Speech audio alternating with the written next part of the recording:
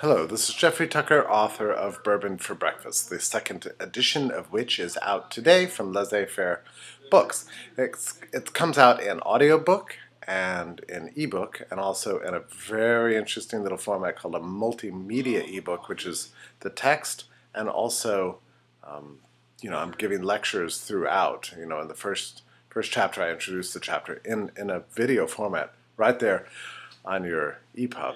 A very interesting innovation and new. So I'm very proud that Laissez Faire chose to use it on this title. So what is this crazy book about?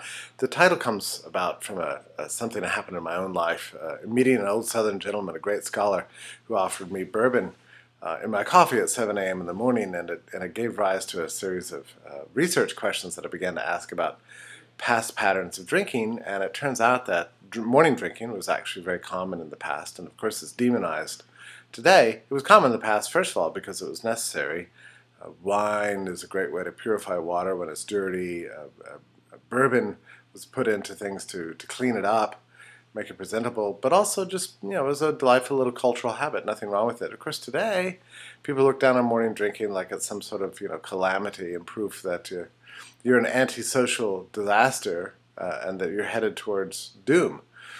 So that kind of set off for me a very interesting little research project. And when I went around trying to figure out the various ways in which the current civic ethos, that which is mostly encouraged, created by and encouraged by the state, encourages us to do things that we might not otherwise do, and to kind of put us in a box of conventional thinking, maybe to our own personal detriment. So I began to look at household products like plumbing, and looked at all sorts of areas of life, everything from energy and cars to food to clothing, everything, and tried to sort of rethink these topics as if the state didn't exist, as if power wasn't part of our lives and we were just living normal lives as we would in a natural society with a market that's dictated by human cooperation and freedom.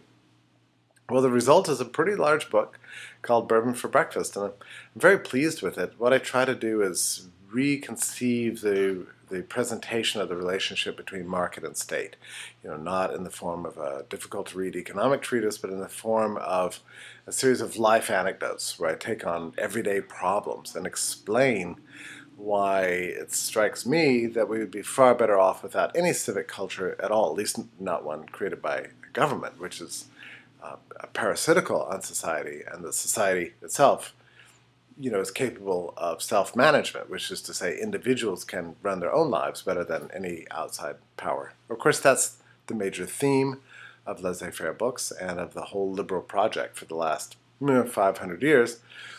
But I try to take it, so it's an old theme, but I try to put a new spin on it.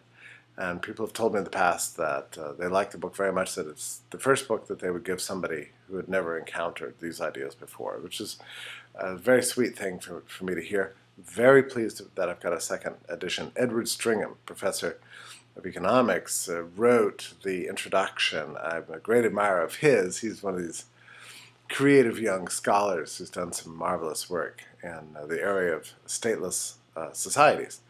So he honors me by writing the introduction to my new edition of Bourbon for Breakfast, now available through Laissez Faire books.